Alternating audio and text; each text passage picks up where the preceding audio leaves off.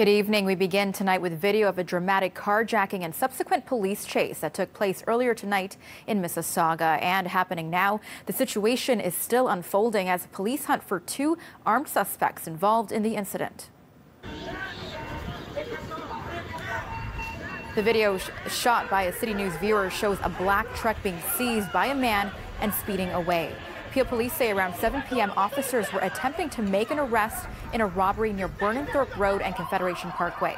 Police say the male suspect fired shots at police and officers returned fire. He then hopped in his own vehicle and proceeded to collide with a police vehicle. The suspect then carjacked a nearby pickup truck which contained an 8-year-old girl before speeding off.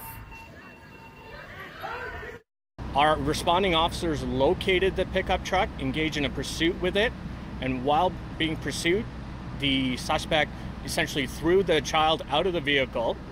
Our officer stopped, secured the child, ensured that they didn't have any physical injuries, and other officers subsequently located the pickup truck in the area of Eglinton Road and Creditview Road, again in the city of Mississauga. Police say 2 men have been arrested in the incident and 2 male suspects remain at large. One of the suspects is described as 5'8" to 6 feet tall and is wearing a white tank top with ankle socks and no shoes.